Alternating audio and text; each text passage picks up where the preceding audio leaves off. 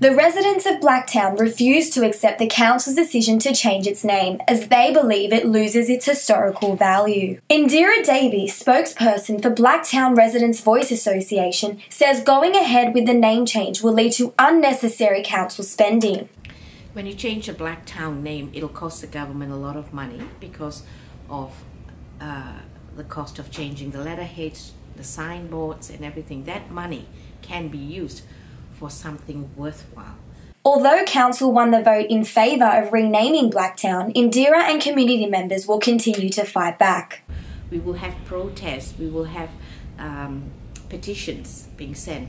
We will keep doing this and getting on their back. Liberal councillor Carlos Sajeg voted in favour of the name change and says renaming Blacktown will lead to a more positive representation of the suburb. I think a name change, and if the appropriate name is actually given with the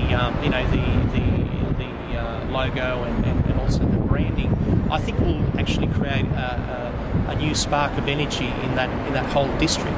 The Blacktown community does not support the renaming of their suburb. Blacktown is Blacktown. You don't need to change anything. Although the motion is set to go ahead, community members will continue resisting the renaming of Blacktown, in the hope it will remain unchanged. Natalie Fraumeni, UTS News.